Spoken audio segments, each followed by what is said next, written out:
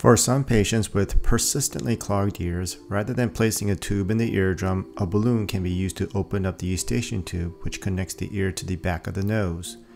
By enlarging this tunnel, any pressure or fluid that is in the ear can be allowed to come out the normal way. With this procedure, a balloon guide is inserted through the nose to where the Eustachian tube opening is located. A balloon is then inserted into this tunnel and inflated in order to open up the Eustachian tube. The balloon is then deflated and removed. With this procedure, the hope is that the Eustachian tube can now open normally to allow a person to easily pop their ear if any pressure or fluid builds up. Here is another view of what is happening when balloon dilation is performed in the Eustachian tube.